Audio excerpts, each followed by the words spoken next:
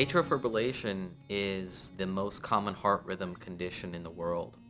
It's an irregular heartbeat that can lead to symptoms along with consequences of stroke and heart failure.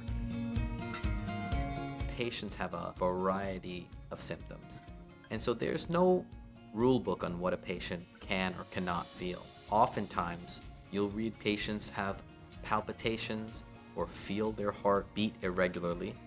However, majority of patients come with symptoms of fatigue, and oftentimes my patients just tell me they just don't feel right. Over the years, we've identified several risk factors for atrial fibrillation. Most commonly, we found them to be hypertension, obesity, and sleep apnea. Those are what we consider to be the three major risk factors for atrial fibrillation. Patients are diagnosed through various ways.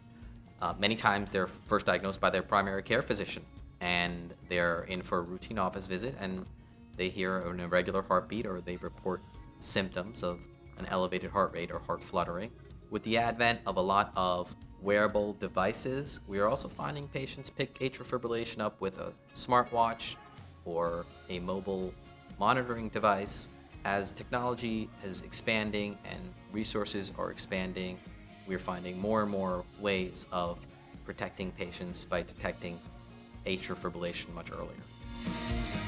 We are here with a primary goal of the health of our patients, and we work with our patients, we talk to our patients, we communicate with our patients and their family members so that we are all together part of one team. And our team offers valuable, experienced, compassionate care with the end result of our patients living healthier, a higher quality life, and for a longer period of time.